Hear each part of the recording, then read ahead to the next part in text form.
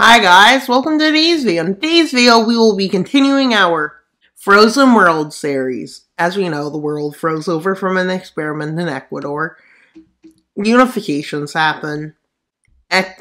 Weak places started to collapse, not all yet. But now, for this part, a global recession hits, as China and the US begin to default on payments because they're making a lot less money, which almost every country has started to default on their debts badly. Some countries got very bad. We're talking collapse bad. Eventually, Malawi couldn't continue this, nor could Syria, or Yemen, or the Central African Republic, or Niger. None of these nations could stand this economic problem, which led to a big crisis. Nations started collapsing. Myanmar collapsed. And Germany continues what it's been at for the last few episodes, expansionism. And their expansionism is pretty bad. Nobody's stopping them for some reason.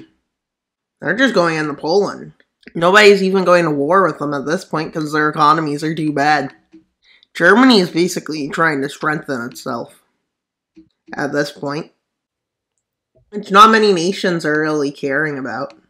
And the problem with this is that it leaves Poland in a bad spot. That's just after NATO has collapsed, because NATO did collapse. And from the east, the Russians come in. Basically, they're being partitioned like always. Germany hasn't brought their puppet in because I don't see it as necessary. With the Germans and Russians meeting up, and the Russians advancing far, eventually Warsaw falls. With this fall comes the partition of Poland.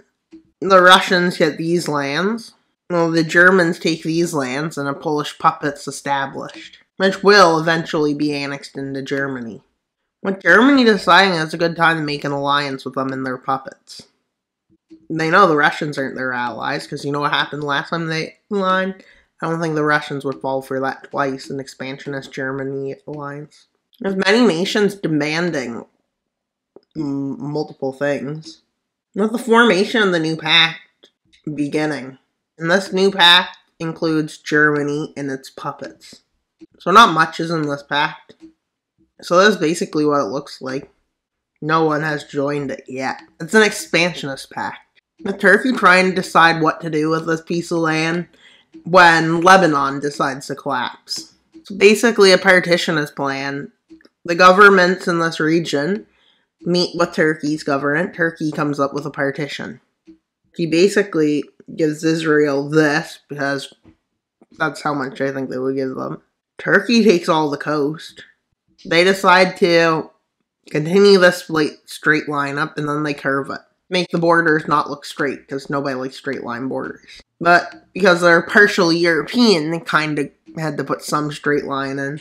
But not a lot, because they're not fully European. They're barely European. On a map, they're technically pretty close to Europe. They're like the middle. Iraq likes this annexation of lands, but there's an economic recession at this point in this series.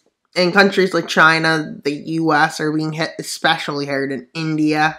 Germany's not being hit hard, but they're also expansionist. Italy became expansionist too, because they need to distract their people from their freezing to death. With an alliance between Bulgaria and Italy declaring war on Hungary with a quick with Hungary joining their side. Some nations like Greece and Romania joining opposite teams.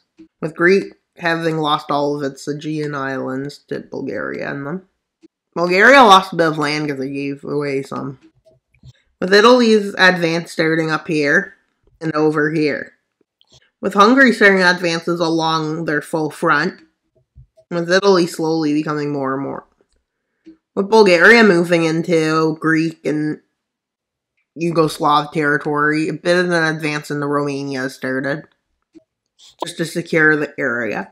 With Italy's advance into Greece starting. With an advance down the coast on both, from the north and south, eventually they take the coast. And they split the nation in two. Their goal is to create a Yugoslav puppet, annex quite a bit of land along with Bulgaria. And Romania's struggling in this war, honestly. I don't think Romania can win, guys. Well, they won't, but anyways, at this point.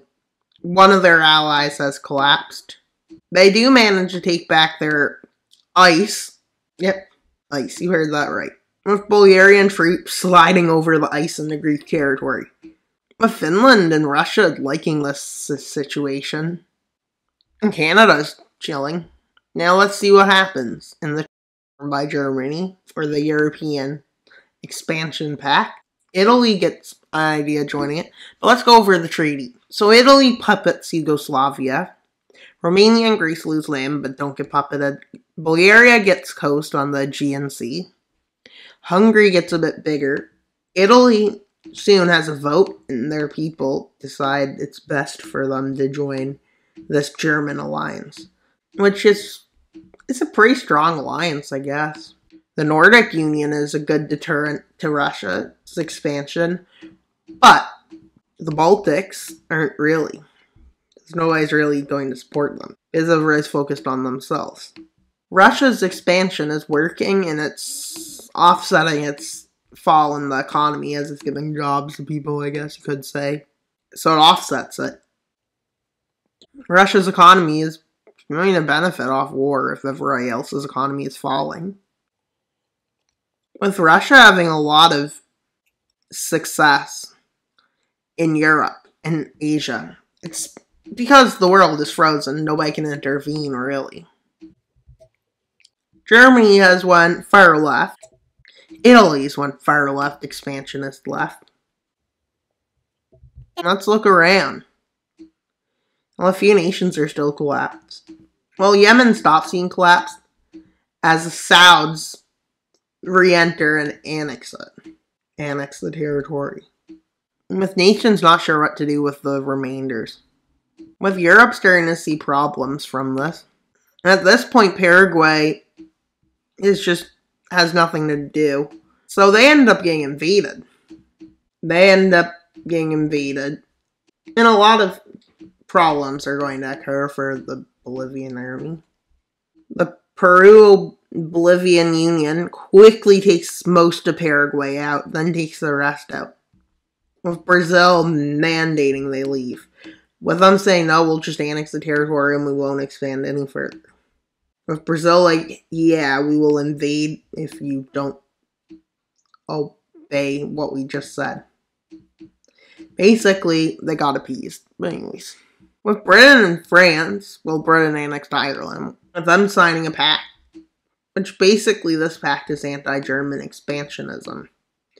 It'll include France, Netherlands, and the United Kingdom. Also, this alliance is also working to find out what caused this problem. But let's see. Some nations have been warring others, as you can tell, but Asia has been pretty quiet. Now, I'd say that's pretty much all for today's video. Please like, subscribe, and comment. 5 likes, and we'll do another part of this. Thank you guys for watching this. Bye, guys. Wild Mapper out. Bye.